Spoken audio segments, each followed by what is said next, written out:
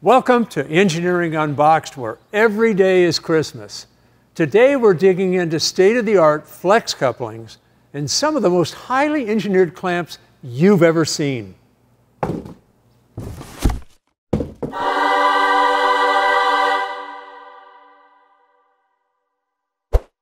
Most of you have probably seen our Killing a Duramax series. In the last episode, you'll recall we made 912 horsepower by freeing up the intake and exhaust. 850, 60, 70, 80, 90, push it. Wait a minute, I just saw 912 horsepower. Holy shit. When Eric was fabricating the 5-inch exhaust, he went on the hunt for a high-quality stainless steel flex coupling and came across one from Vibrant Performance. He bought it, installed it, and fell in love with it. It's not only a work of art, but it's incredibly well engineered. That got us looking into other parts from Vibrant, like their line of HD clamps to hold our boost tubes together, bellows, slip joints, tubing, wastegate flanges. We knew we had to get more of their parts into our dyno program. We reached out to Derek, their head of sales and marketing, and a few days later, we got these. As I said a few times, I like doing business with family-owned companies, and Vibrant is one of them. Back in 1985, Dino Rossi started Vibrant Power in the city of Mississauga, Ontario, Canada. They refer to it as the New Jersey of Toronto. I don't know if that's good or bad. But back then, they supplied exhaust and vibration control components to the automotive and heavy industrial markets. The following year, they began offering flex couplings for vehicles equipped with transverse-mounted engines. Small imported cars had to have engines mounted sideways, which meant they had to have a flexible exhaust coupling so it could move as the engine rocked. The factory couplings didn't last, and bang, you'd have an exhaust leak.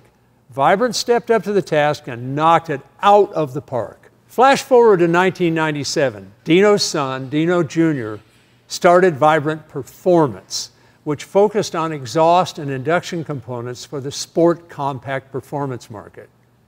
As everyone knows, that scene exploded, and so did their product line. But they weren't out there creating strut bars and springs like everybody else. They were solving problems for fabricators. Dino Sr.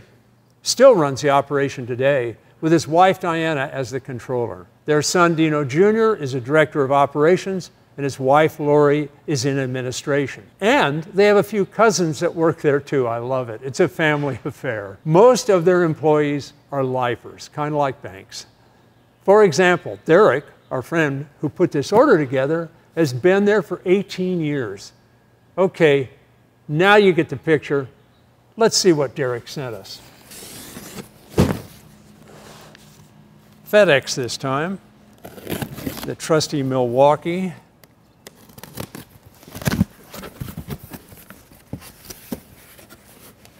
Well, this is something I like. They sent us a catalog. I got to do a new catalog. I'm telling you. All right, what have we here? I know Eric ordered what we'll be using in the near future, so there's going to be a variety of flex couplings. Here's a larger one, 4-inch, all right, by 8 inches long. And what I like, they've got a variety of them. They've got the bellows exposed inside. They've got the bellows shielded. They've got a variety of types of interliners in the bellows assemblies. And to give you an idea of what those look like, these things are eye candy. I got to open one up. Yeah, this is the guy right here. Ah, nice little press fit box.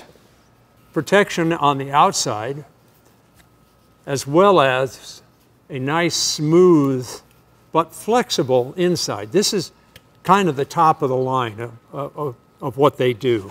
These things are a bit of magic, I'll tell you. Oh, these HD clamps. These things are really special. Ah, okay, spring-loaded clamps. It's pretty apparent their goal is to save fabricators a ton of time. The beauty of spring-loaded clamps is that as the hose that you're clamping takes what's called a cold set. Now, of course, if you're running boost air or whatever, they heat cycle, the hose heat cycles. And after a while, it takes a set, and the clamp is somewhat looser, so to speak, because the hose material has taken this set, and it's now a bit smaller due to the pressure of the clamp. The spring-loaded clamp follows that and maintains pressure without you coming back with your screwdriver or nut driver or socket and tightening the damn clamps periodically. So it's almost like you put it together and you forget it. Also, V-band assemblies. V-band assemblies are literally rocket science.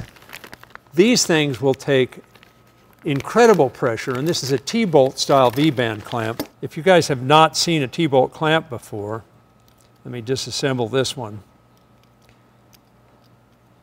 And this stuff is top quality, and I just chucked the T-bolt. Basically, what you've got is a V-band. And it's got a counter bore and a protrusion, if you will, so that gives you line to line inside, and then it gives you the tubo D here, which is 4-inch, and they've accommodated metal walls so that when you slip the 4-inch in, if it's the correct wall thickness, it'll be line to line on the inside. Any interruption in diameter inside a flow path gives you drag, and it's counterproductive. Or if you're moving air into an engine, it diminishes performance. So they've got this completely scienced out. Beautiful T-bolt assembly. So the reason we have so much and such a variety here is we are outfitting dyno cells 1 and 2. Dyno cell 1 is the monster truck super turbo, in this case super twin turbo project, and dyno cell 2 is the Killing a Duramax project. And here we've got a mandrel bent 90-degree angle, 1-inch, appears to be 1-inch stainless tubing.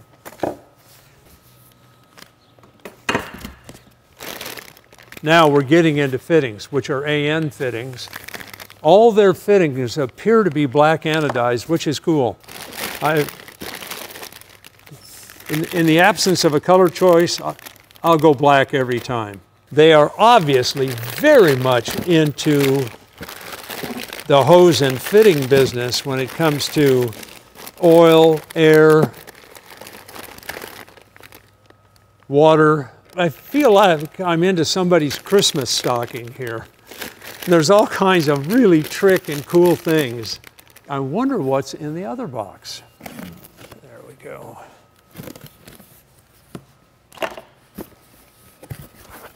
Oh, you ever fabricate a turbo flange just for one project? We do it all the time. I think we've got a resolution to that issue.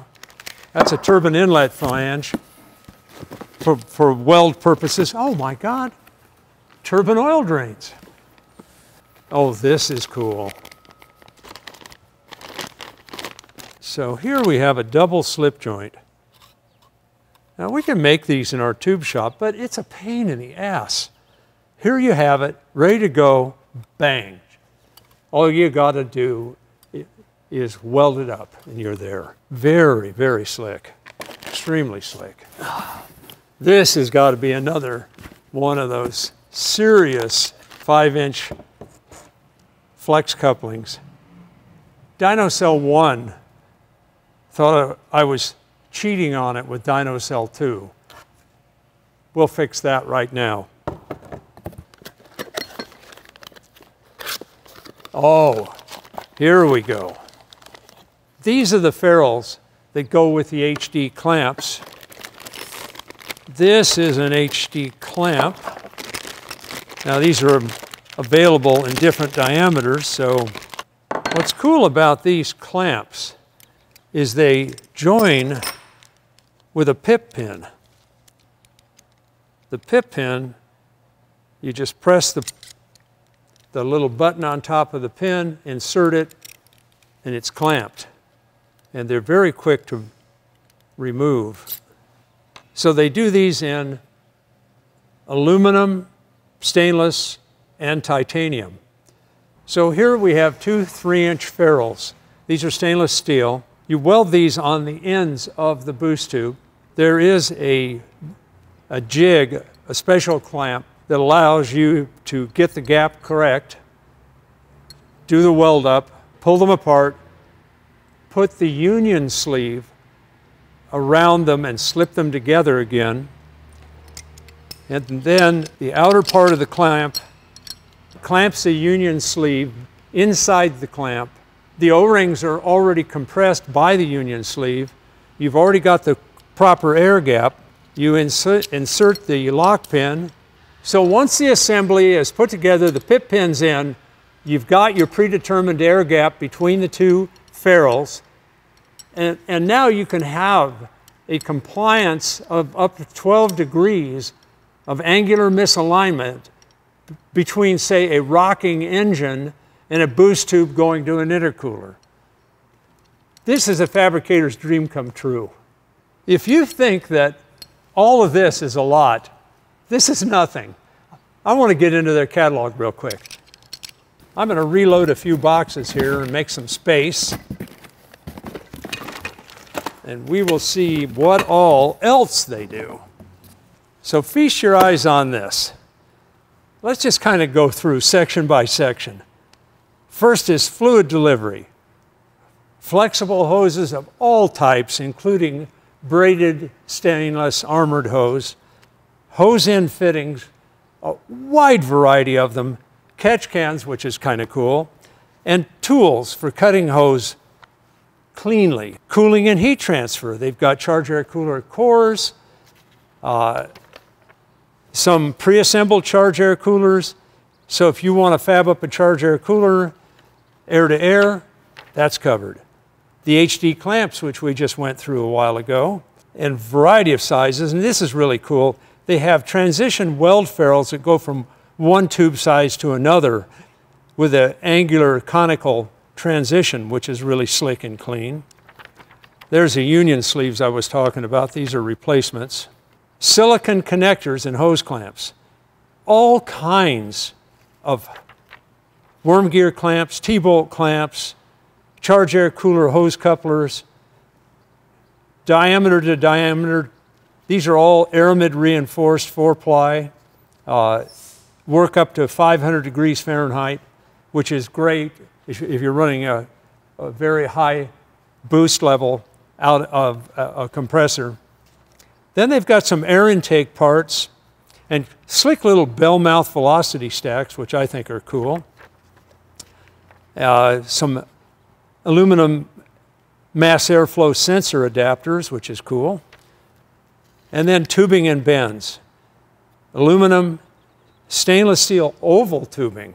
You know, like the NASCAR guys run out under the rocker panel and still keep the car low. They size their oval tubing in round tube flow equivalents, which is cool. And they have oval tube bends, which are very hard to find. If you're into exhaust fabrication, a full line of exhaust fabrication materials, mufflers, resonators, V-band flange assemblies, exhaust collectors, merge type collectors, exhaust flanges. Then we go to titanium. Now I gotta admit, titanium exhaust is very cool. It's kind of the creme de la creme. If you really want to rock out, you're a bucks up guy, you're going to run the tie. And then we make a lot of heat because we make a lot of power. They've got the heat and the acoustic solutions. In other words, if you want to hear that really fine piece of electronics you've got in the car, of course, if you got a lot of subwoofer, you don't need the acoustic solution. Whatever's happening in the car drowns out everything else. But if you want to just kick back and contemplate while you're driving down the road in your hot rod, they've got acoustic materials as well. This is, it's hard to see. It says vibrant in every possible way you possibly could.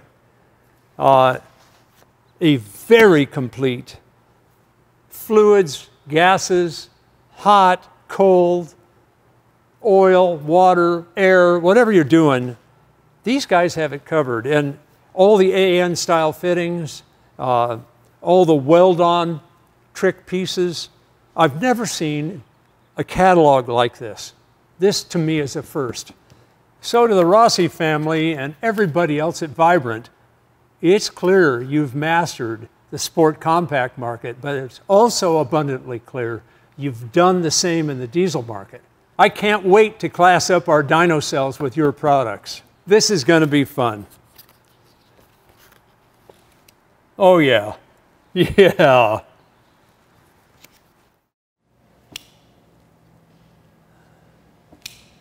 I love doing that.